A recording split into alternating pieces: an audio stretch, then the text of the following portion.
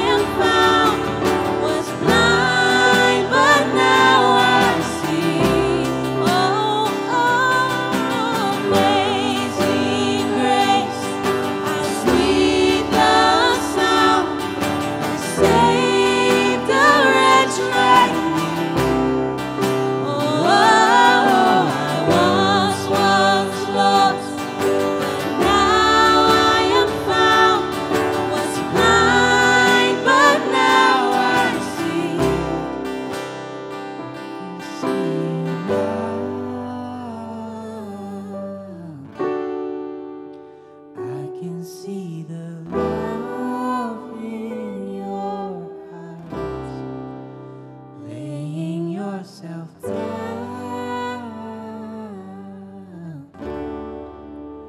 raising up the broken to life.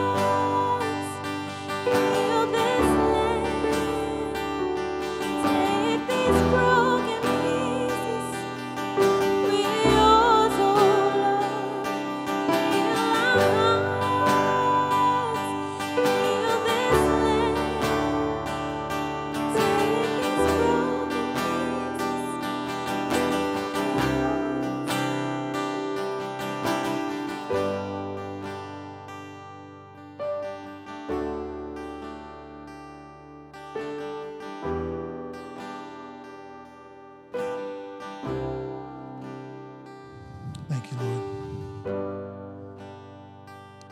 Father, thank you for your amazing grace.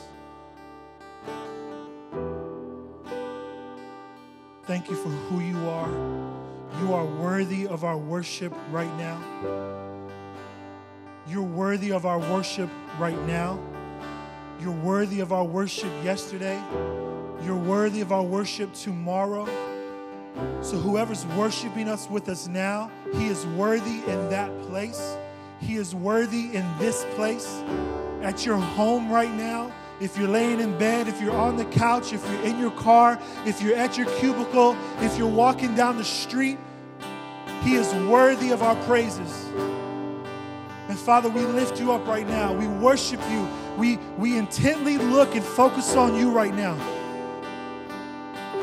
And we ask that you become bigger in our perspective of you, in our faith of you, in our pursuit of you. Father, thank you for letting us worship you.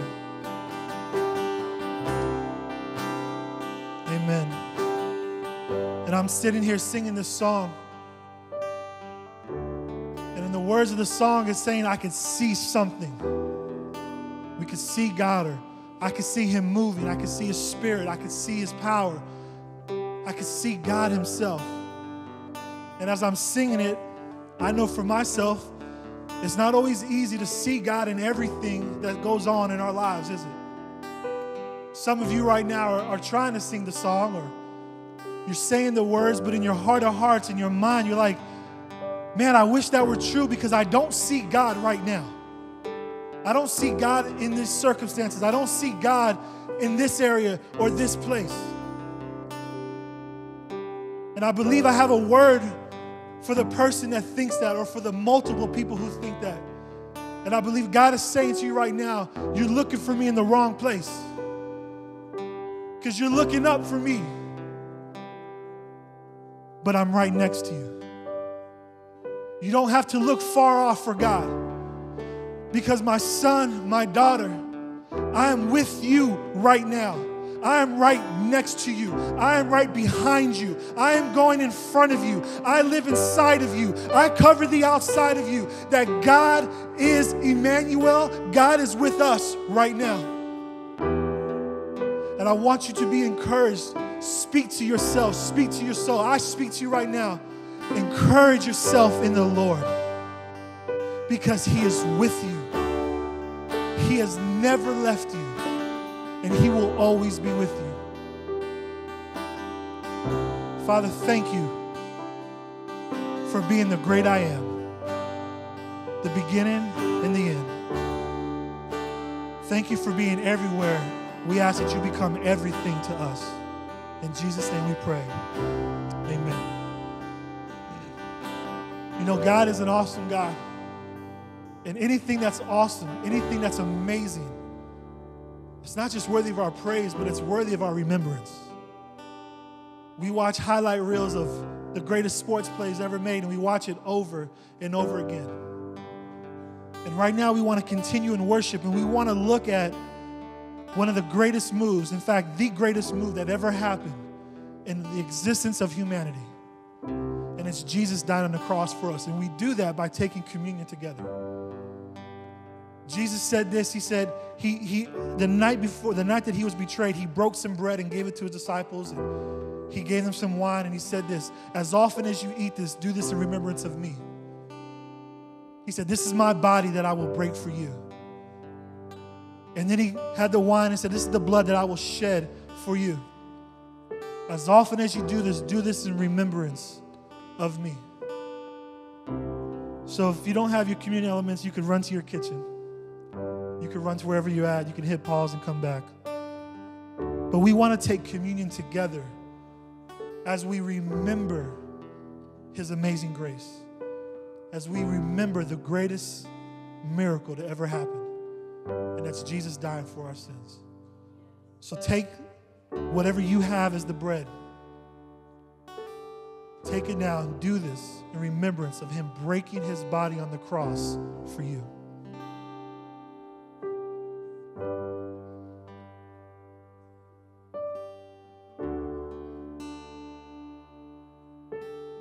And take what you have,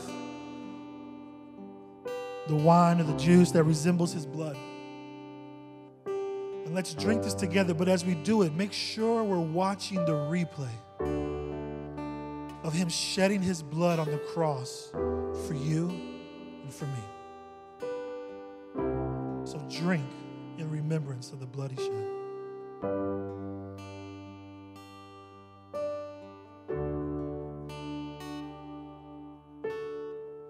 Father, we remember right now.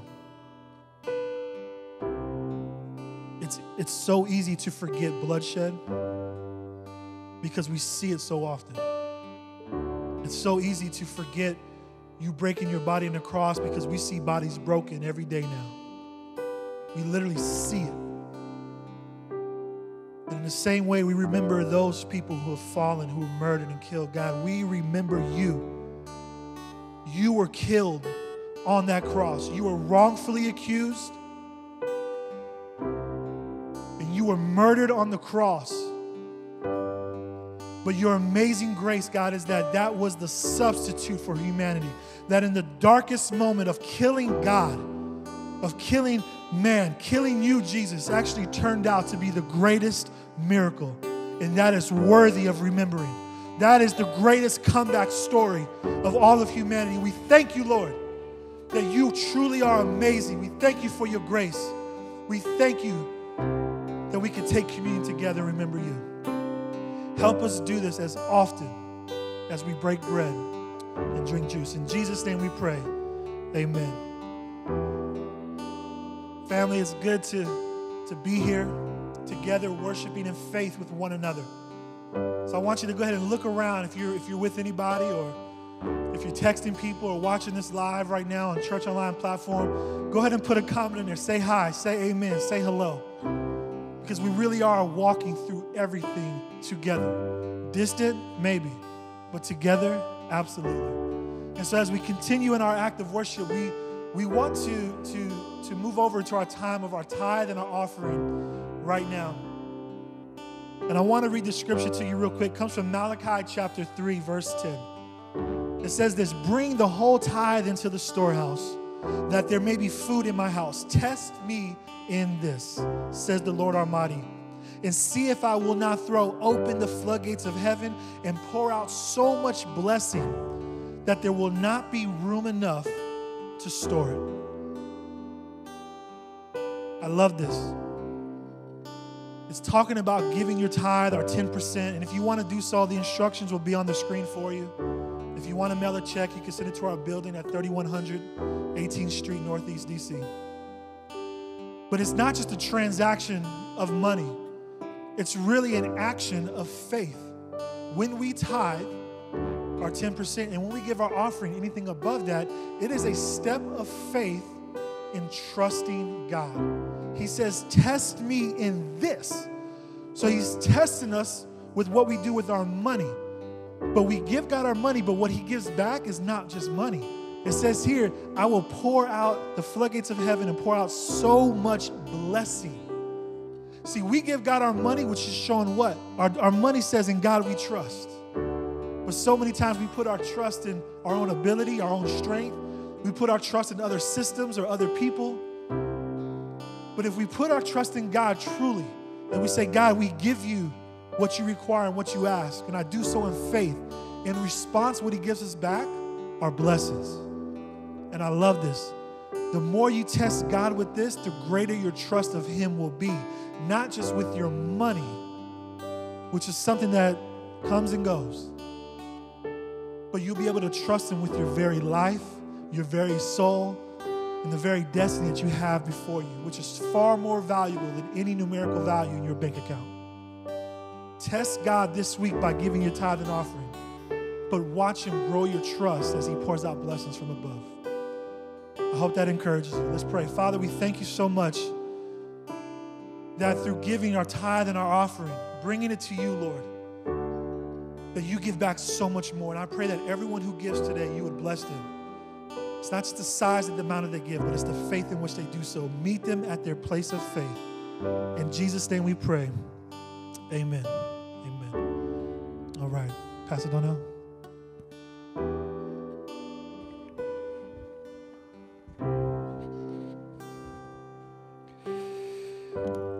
Thank you so much, Pastor Richard. What a great moment to all be together, to worship. I pray your heart's encouraged. And we're going to continue this moment to honor God and to ask that he would fill us, changing our minds, changing our hearts, changing our cities, changing our nations. So what I'd like to do in this moment is to ask that we would all have a moment of silence to honor the life of George Floyd. And I'm going to ask if the worship team would, in this moment, also be silent with the instruments. And after we're silent for a moment, I'll pray, and I'll ask if the worship team will begin at the time I start praying.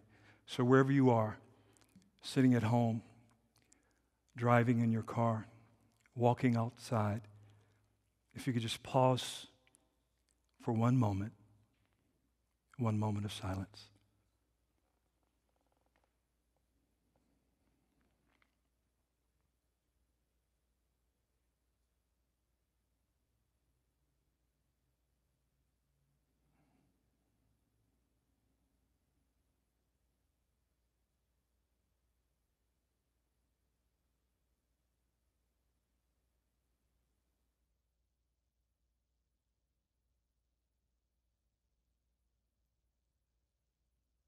Thank you. Let's pray. Father, I thank you. I thank you for the life of George Floyd. His family calls him Perry. I thank you for his life. I thank you that his life matters. I thank you that his life matters to you. And because His life matters to you. His life should matter to all people everywhere.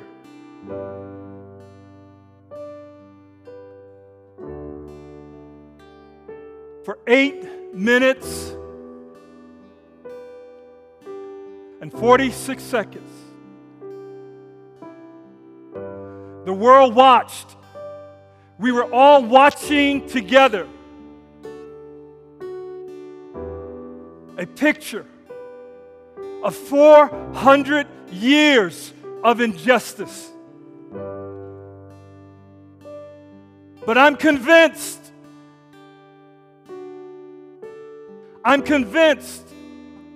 that this is our time. This is the hour. And I thank you for a sound from heaven. I thank you for a vision from heaven. A vision from heaven for America. A vision from heaven for African American people, black people everywhere.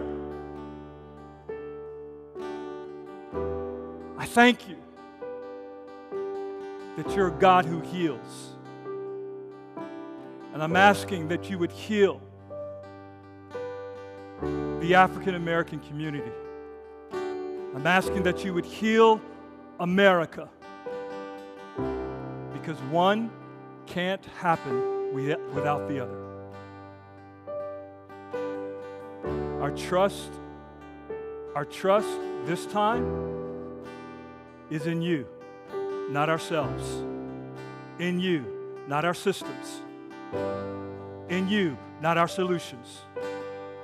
In you, in the word you speak, and its ability to change the mind, to change the heart, to change a man, to change any man, to change every man, any woman, every woman who gives place to you fully in their hearts and their lives. So we thank you. Amen. Amen. Let's just give God a shout.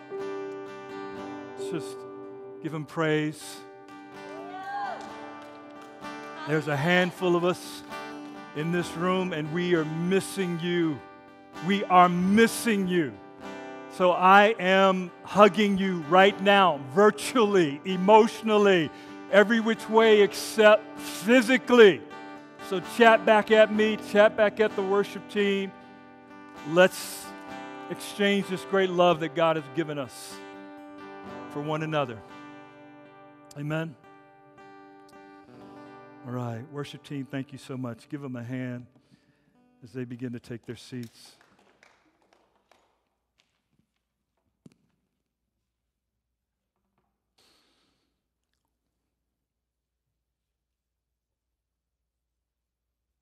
Racism is sin.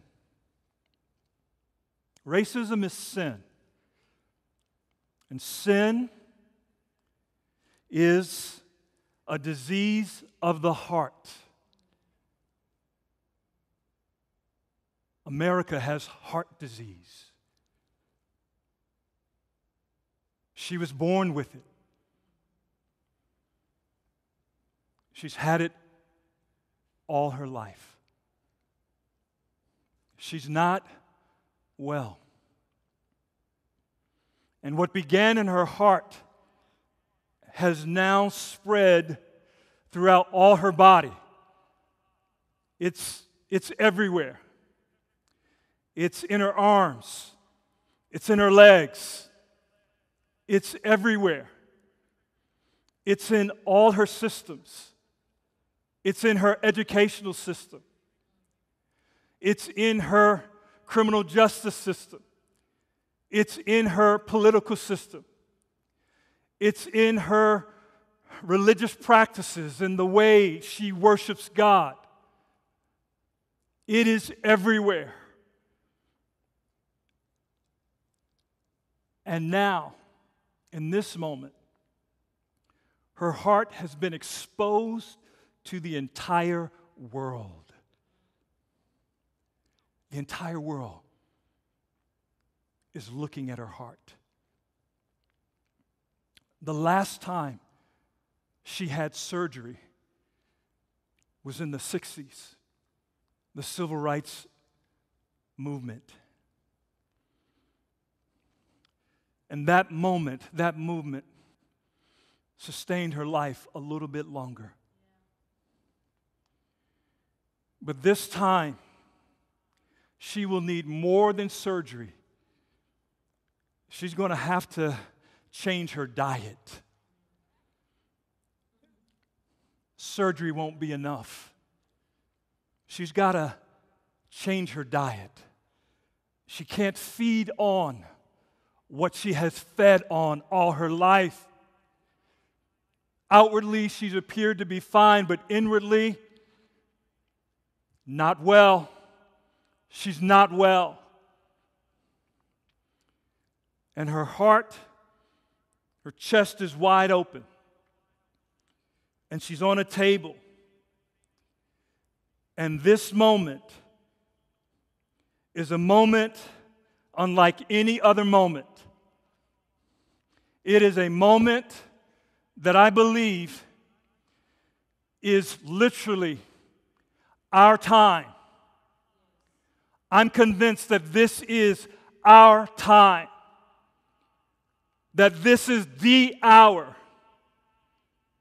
that she not only allows the surgeon to carefully cut the racism, the prejudice, the bigotry out of her heart, but that when she is stitched back up, that she will change her diet and she will not continue to feed on the things that are the source of her illness. And I believe the chief physician, the great physician, is standing at her bedside. And he can help. He can help.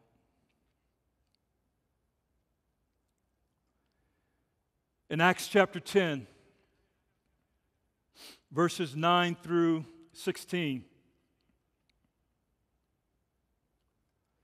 Luke, a physician himself, tells of a moment that has some application to the moment in which we find ourselves presently.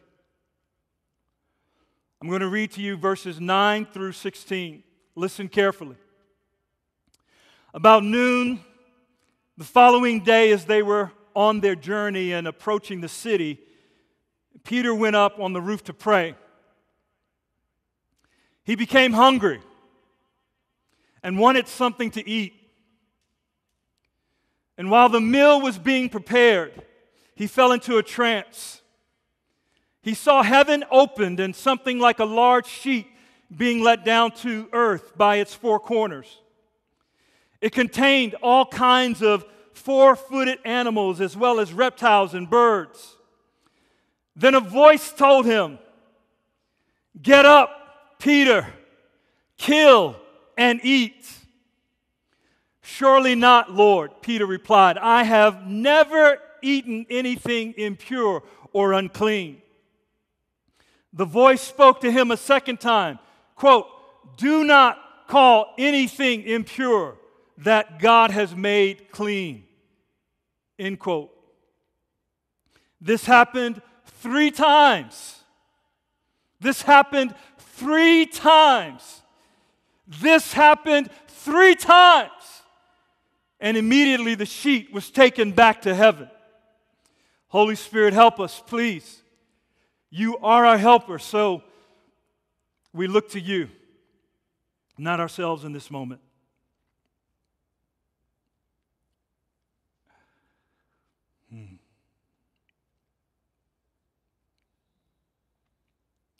Erna Parks. She's an author of a book entitled Long Shadows, Truth, Lies, and History. It's an examination of how nations deal with their past and how some deal with their past really well and how others don't do well at all. I'm praying that as we progress into our future, we deal with our past a lot better than we have up to this moment. Here's what she says. Perhaps learning happens when we are startled out of our prejudices that we are barely aware of. Do you want to hear that again? I do. Perhaps learning happens. Perhaps learning happens when we are startled out of our prejudices that we are barely aware of. So many are saying today, how has this happened? Why is this still going on?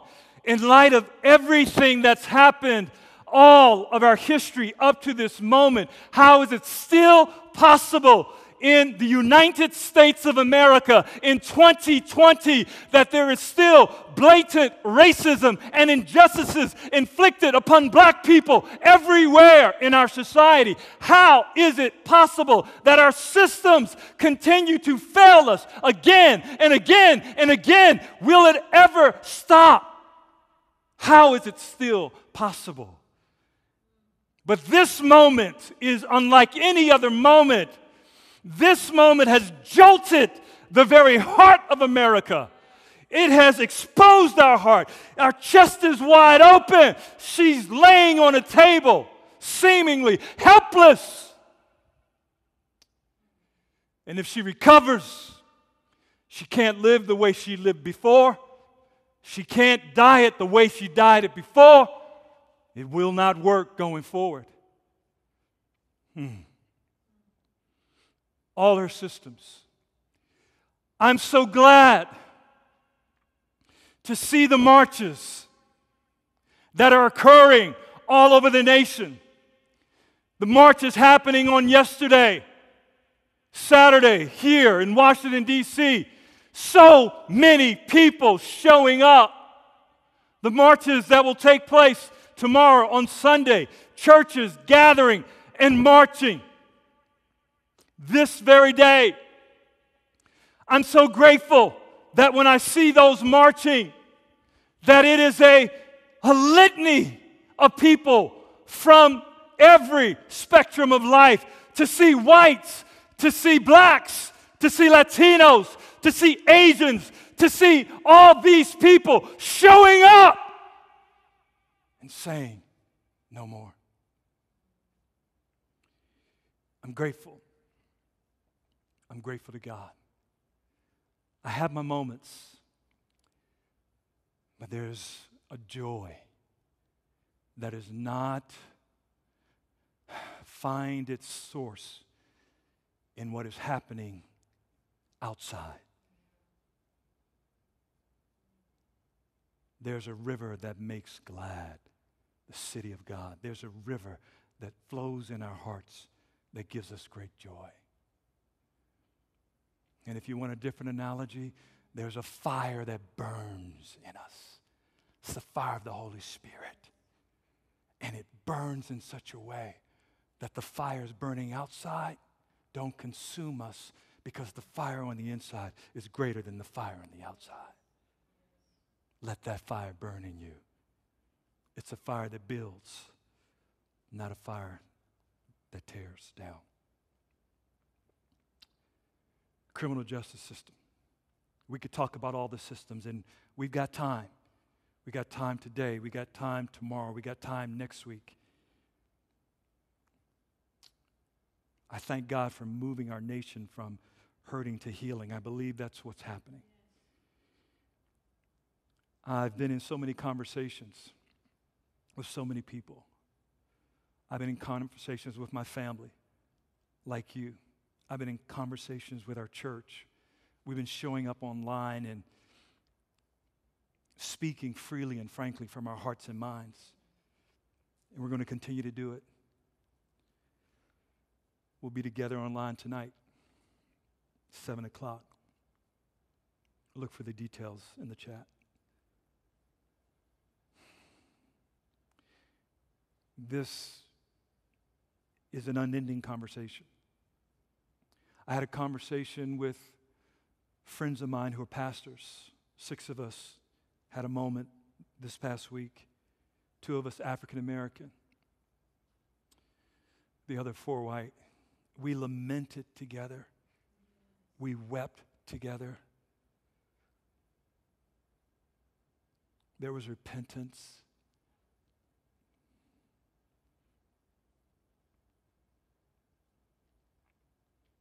And I felt something in my heart that I said, God, this is right.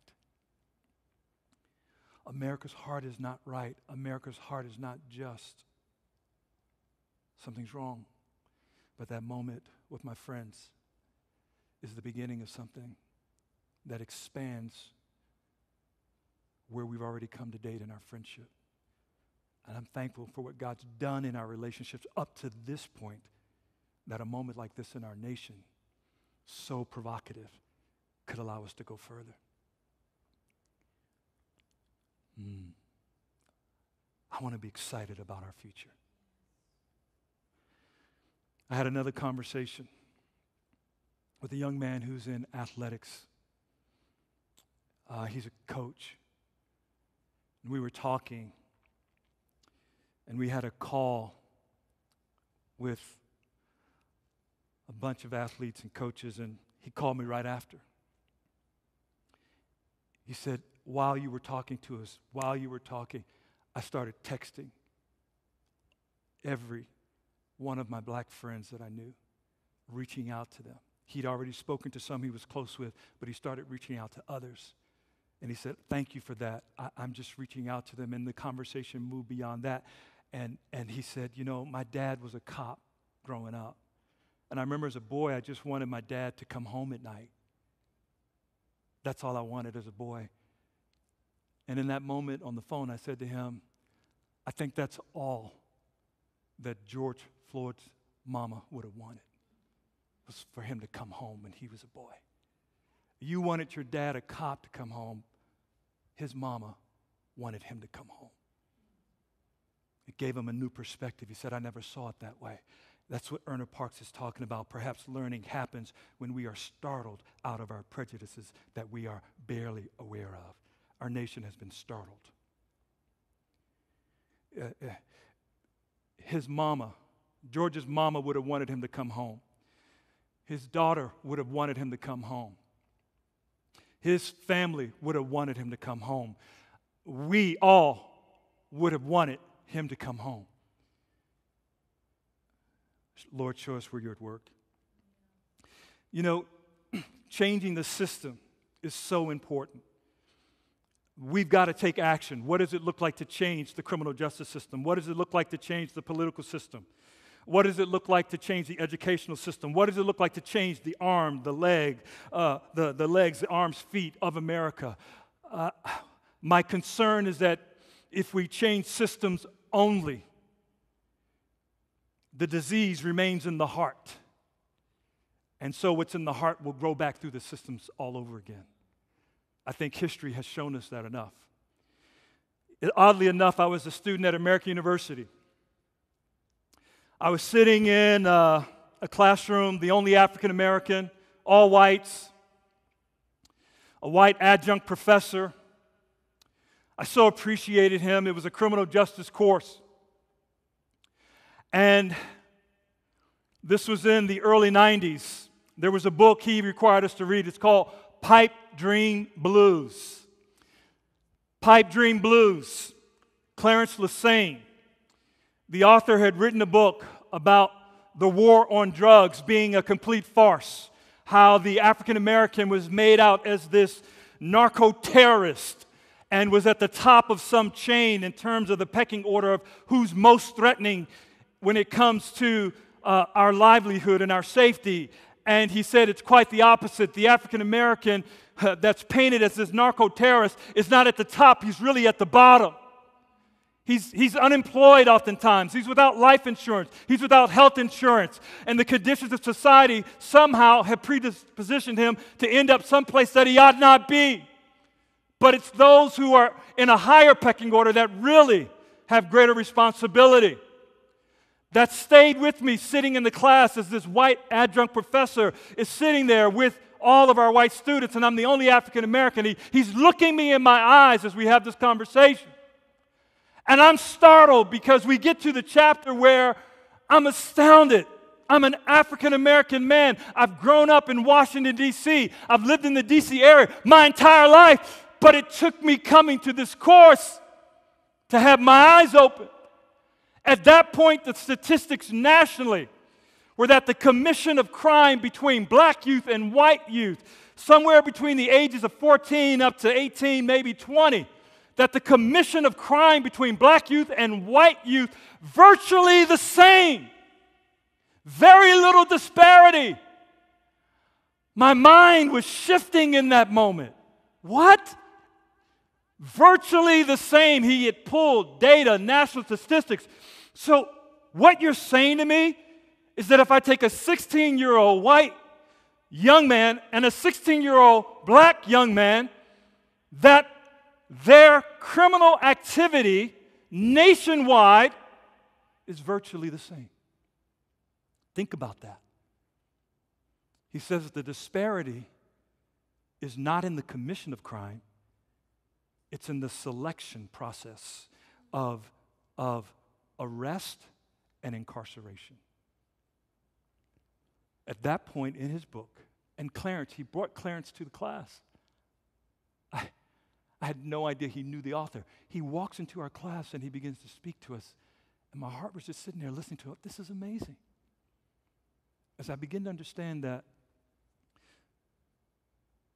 2 out of every 4 African American men will pass through the criminal justice system. In sociology, we use words like phenotypical, which just basically says from white moving to black.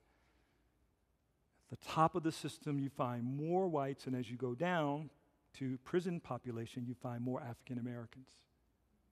Of course, that's all changing, but this is the moment where, or we hope, we believe, we dare to ask God. But that's where the real disparity is. The criminal justice system. How do you change it? I think we can learn something from the text that helps us. There's a man named Cornelius. I like the name Cornelius. Cornelius, what's up? How you doing, man? I feel you. Cornelius is a God-fearing man. He prays to God.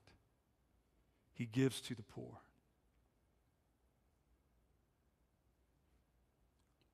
He's not a Jew.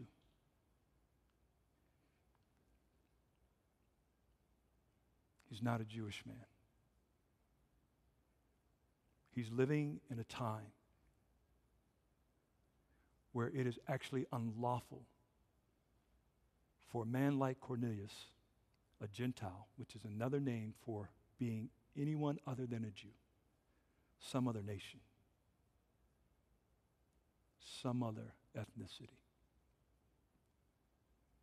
You got this moment where God shows up at Cornelius' home. He sends an angel to him. Cornelius, your prayers and your gifts to God have actually come to his attention. It's come up like a sweet-smelling aroma. God loves the aroma of your prayers and the aroma of your gifts to the poor. He's so pleased with it. It's amazing. God's pleased with this non-Jew. And he tells Cornelius, I want you to send for a man named Simon, called Peter. He's in a place called Joppa, staying with Simon the tanner. That beats text message, and I tell you what, have God just tell you a guy's address. And immediately, he sends one of his devoted soldiers and a servant with him, and they start heading to Joppa to go find Simon Peter, who is a Jew, who is a believer, who is a disciple, who is a follower of Jesus, who is a lover of God, who is a leader.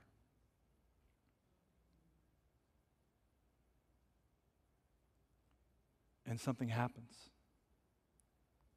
You gotta go back and know, because we won't unpack it right now, maybe in the days to come. But the hostility between Jews and Gentiles is serious at this point. It is serious. They do not associate with one another.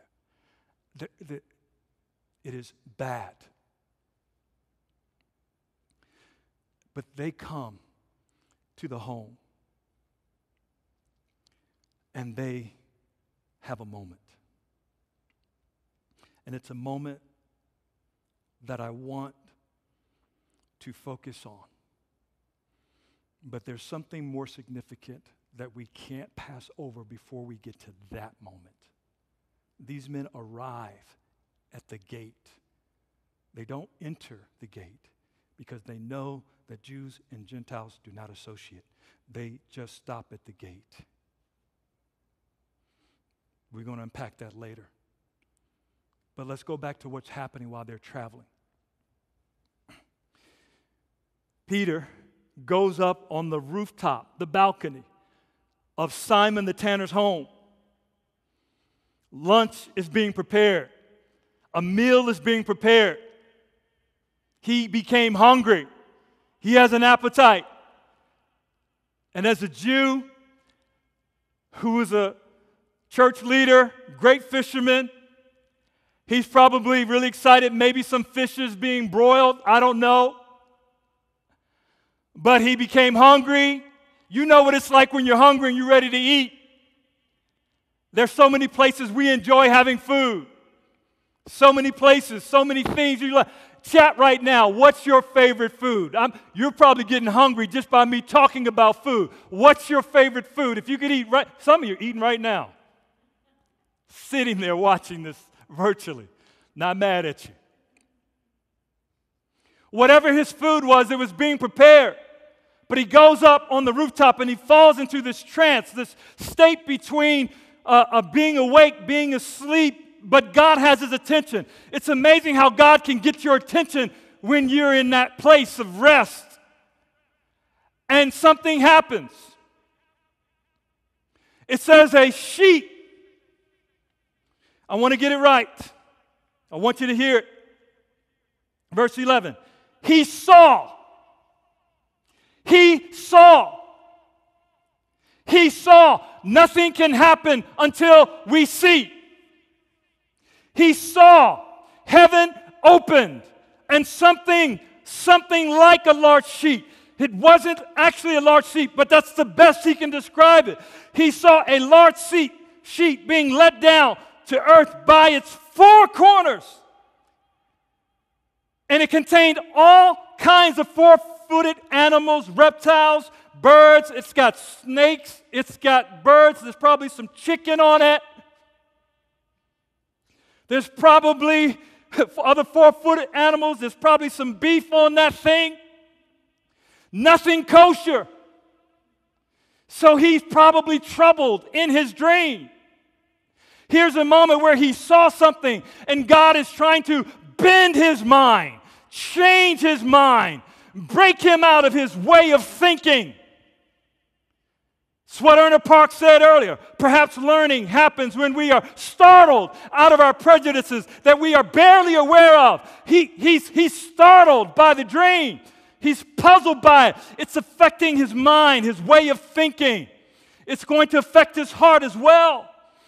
And he's probably shocked when God says, Peter, get up, kill, and eat.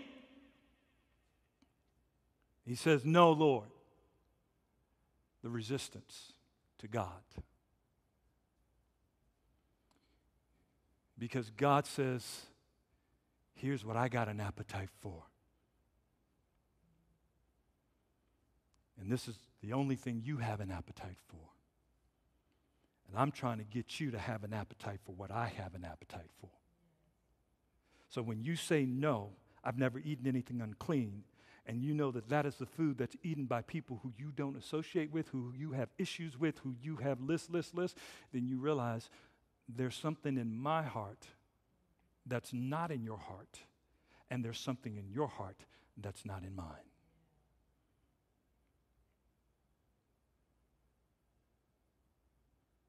This happened 3 times. And immediately the sheep was taken back to heaven. I don't know why it happened 3 times. I know 3 is significant. When something is mentioned in the Bible 3 times, we understand that it's repeated for purposes of emphasis. It's repeated because of its significance.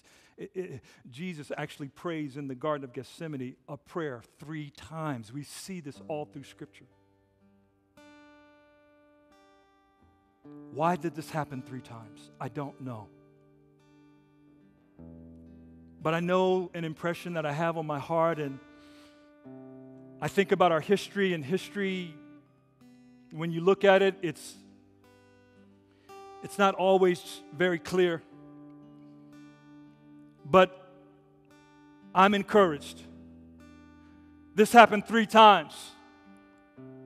You need to know that prior to this moment, Peter had prayed for a young man named Aeneas, who was a man with disabilities. He was paralyzed. He hadn't walked for 8 years. And the Spirit of God on Peter moved him, and he prayed for that man, and a person with disability walked.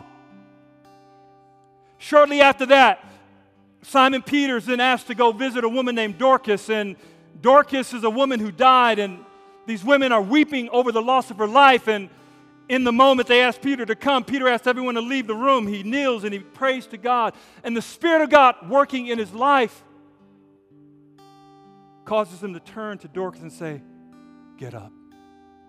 And this dead woman comes back to life. And the same Spirit of God that's in this man working with Aeneas, the same Spirit of God that's in him working to raise a dead woman, is now the same Spirit of God working in him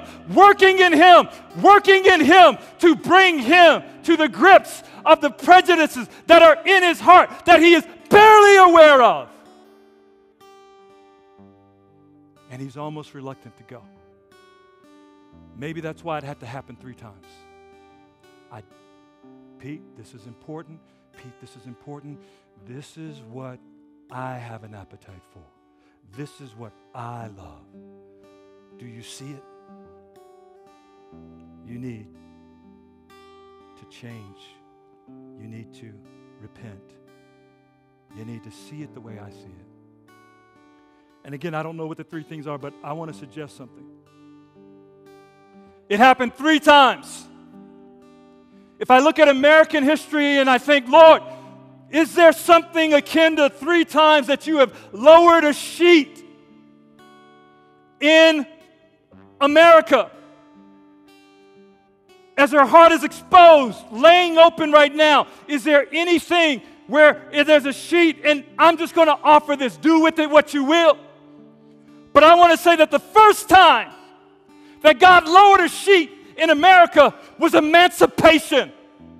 That was the moment that we as slaves got to go free, that he broke the shackles that had us bodies prisoned. That was the first time the sheet was lowered, and it did great things. I'm grateful for what the Emancipation Proclamation did, and we could unpack that about what it did, what it didn't do, what slaves did at that moment, what they didn't do. But I just want to say that's the first time the sheet got lowered. And it came at a great battle, a great fight, the Civil War. I want to suggest that there's a second time the sheet got lowered. The second time the sheet got lowered was in the 60s with legislation That was the civil rights movement. The sword that heals. Nonviolent direct action. So if that's the first time, emancipation, and if the second time is legislation, then what's the third time? The third time, this is our time. This is the hour. You don't have any other moment in history quite like this one. There was emancipation, there was legislation, but this moment, the third time, this is our moment. This is the hour, and there will not be another one quite like it. This is the moment where black men, black women, white men, white women have got to come together. I love seeing you out there, all my millennials, all the ethnic peoples coming together and saying enough's enough, because we had emancipation, we've had legislation, but if you change the system and don't change the heart, the disease remains. So there's got to be a sword sharp enough to cut the heart. Hebrews chapter 4:12 says this, that the word of God is sharper than any double-edged sword. It penetrates further than legislation.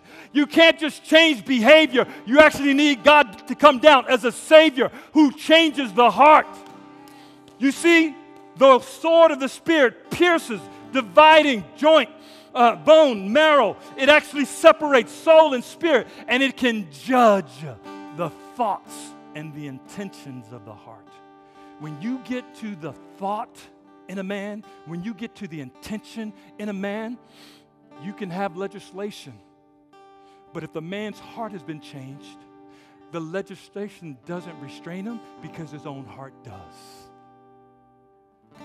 We've had legislation, but it didn't stop us. John Quincy Adams says that the Constitution was written, and I know it wasn't written with me in mind. It was written to govern a moral and religious people. Well, at the time he said it, slavery was going on. So how moral and religious were we? God wants to go to the motivation. Because when he goes to the motivation, like Peter, he starts changing your mind. He starts changing your heart. And then he can change your ways. We need a change in behavior. But if you change the heart, the hands will follow the heart. The hands aren't good or evil. It's the heart. If racism is in the heart, it will come out of the mouth, it'll come out of the hands. It'll come out in the knees. But if the Word of God penetrates and convicts a man in his heart, convicts him to the point of change in his mind, repentance, godly sorrow, not just a confession, I'm sorry, but brokenness, contrition, then there's hope for America to live. There's hope for America to live.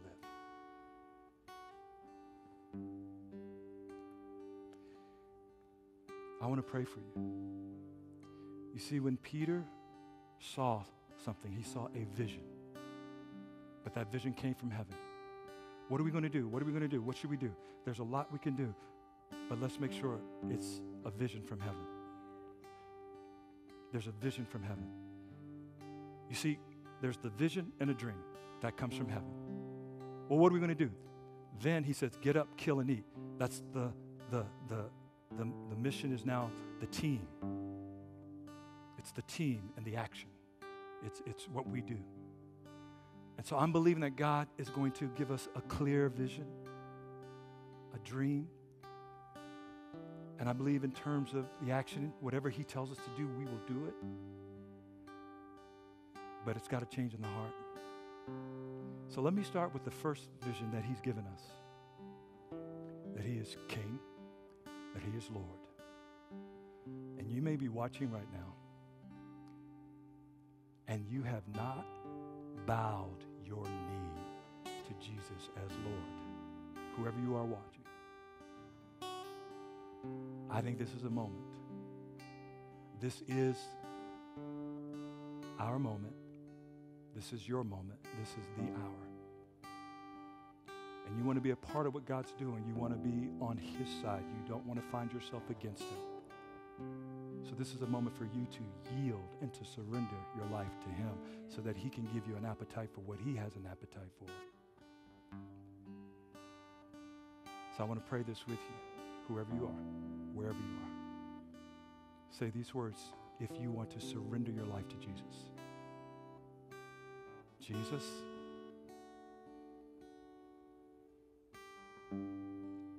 I am a sinner.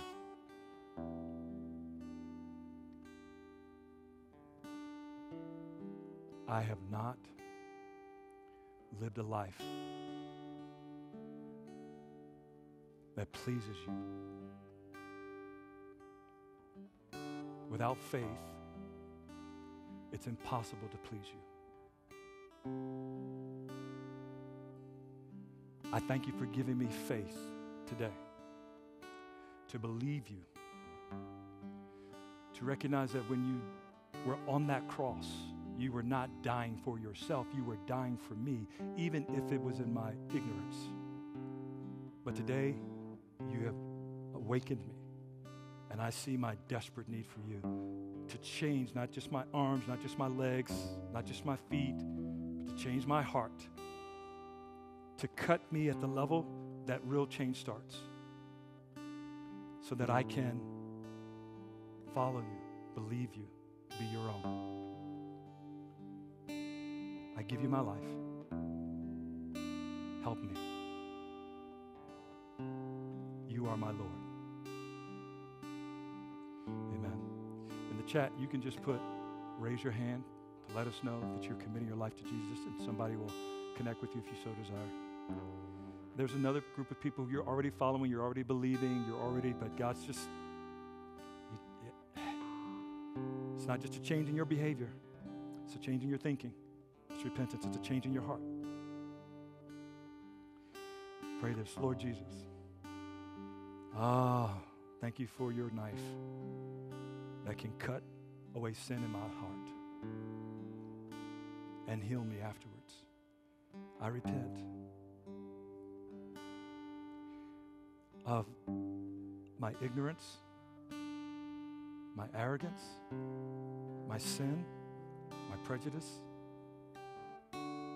my bigotry, everything in me that's not in you. Take it out of me. I thank you that I can continue further in this journey with you. We started before today, but I want to have an appetite for what you have an appetite. I want to feed on what you feed on. Help me. Save me. Renew me. Make me new. Amen. Love you so much. Appreciate this moment together. Remember to join us tonight at 7.